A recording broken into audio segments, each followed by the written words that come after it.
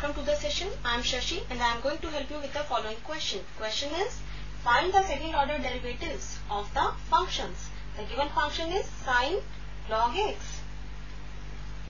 Now let us start the solution. Let y is equal to sine log x. Here we will apply chain rule to differentiate the function. So we can write differentiating both sides with respect to x.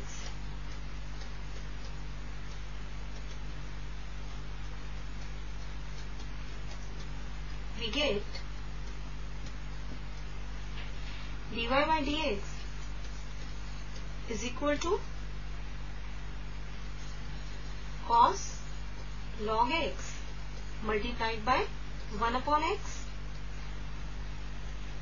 or we can write dy upon dx is equal to cos log x upon x. Now again differentiating both sides with respect to x, we get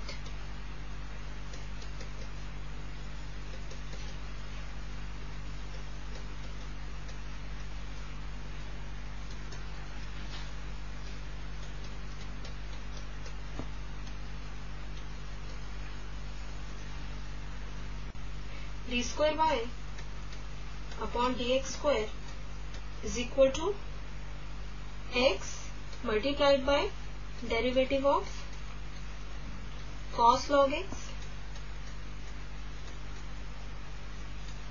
minus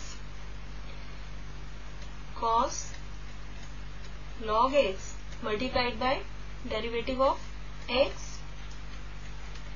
upon x square, which is further equal to x multiplied by derivative of cos log x is equal to minus sine log x multiplied by 1 upon x minus cos log x multiplied by 1 upon x square.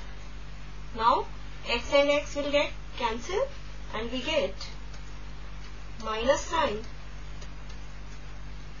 log x minus cos log x upon x square. So the required second derivative of y is equal to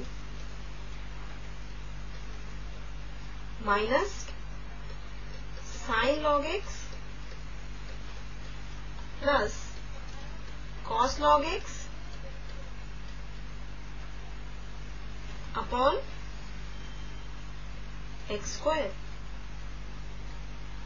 So the required second order derivative is given by minus sine log x plus cos log x upon x square. This is our required answer. This completes the solution.